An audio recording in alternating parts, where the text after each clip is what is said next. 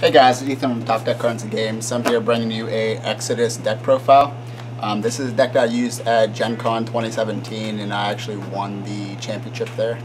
So I'm just going to kind of dive straight into it. I'm going to go over the symmetries first. Obviously you play your 2 Vortex. The card's just absolutely insane. Being able to play down someone's energy phase and just blowing them out of the game is it's pretty pleasing actually. 2 copies of Unsummon. It's literally the best tempo card in the game. You can just target a creature and bounce back to your hand, get rid of Pulse Energy. Let's see here. Drifter's Dueling. This card is really nice to search your opponent's hand for any type of answers they have. Lets you search out their Vortex. That forces them to either chain it, or leeches, or their unsummons, or any type of answer they might have for your board. Let's see. 2 copies of Leeches. Great card. Lets you establish energy on your board, allow you to pay cost on your symmetries, or just make your dudes bigger. It's a really good battle trick also.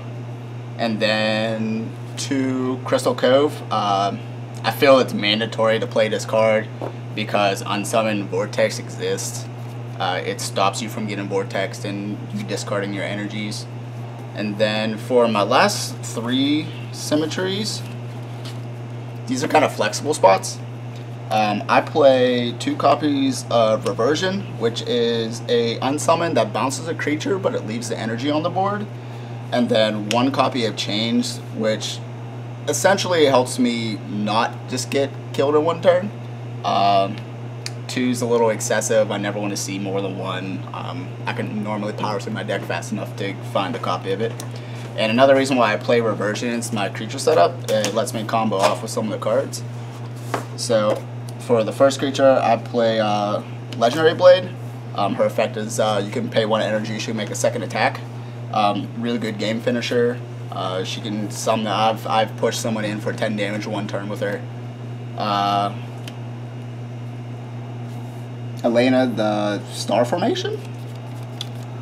Whenever you play this creature, she gains energy underneath of her. She combos very well with Reversion. You play 3 energies. Play her, go to 4, reversion it back to your hand, play it, go to 5, reversion back to your hand. Play your order, and then tap them for lethal. Then I have the small Eldamore kit with Victory Keeper. These cards are really cool because Eldamore searches out Victory Keeper, and then if you open like double Eldamore and you play 3 energies, you can set up a basically, if you know Yu-Gi-Oh's called Marauding Captain Lock, and what that is while both of these are on the board, they cannot attack any of your order cards but her, but if you have 2, it locks them out from being able to attack your guys.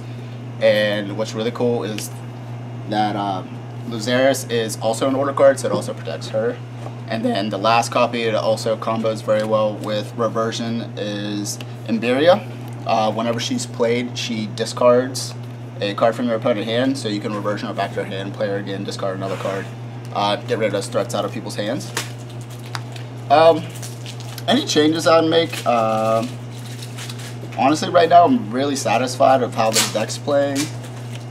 Like I said, I only have those 3 flex spots where the 2 reversions and the chains are. Chains might come out. Sometimes it seems a little underwhelming. But that's what I got for you guys. If you can subscribe, just leave a comment down and tune in for another video.